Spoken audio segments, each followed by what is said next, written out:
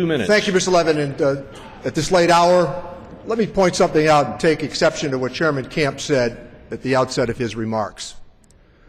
We're here tonight because, despite what the gentleman from Texas just said as well, you can't cut taxes by $2.3 trillion over 12 years and fight 2 wars. When you heard the argument before that was so popular, it's the people's money. It's going to promote economic growth, the most anemic economic growth that America's had since Hoover became president. Do you know what's the people's responsibility?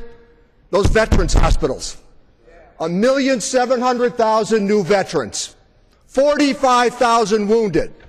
And do you know what the Republican whip said during those crucial years? Cutting taxes in a time of war is patriotic.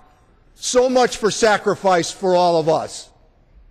When you look back into how we got to this problem, revenue at 15% of GDP, that's an Eisenhower figure headed toward Truman. We've argued in this town about 19 to 21% for the better part of 30 years. 15% of revenue at GDP, 12 years of tax cuts. Now, this represents a reasonable step forward tonight.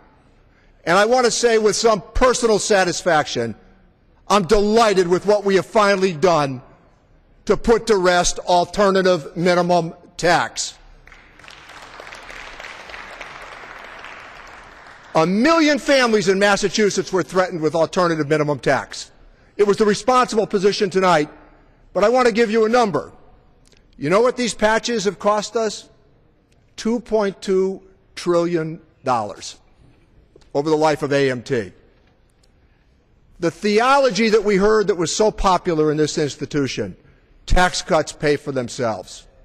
You can't find a mainstream economist today in America that will acknowledge that problem.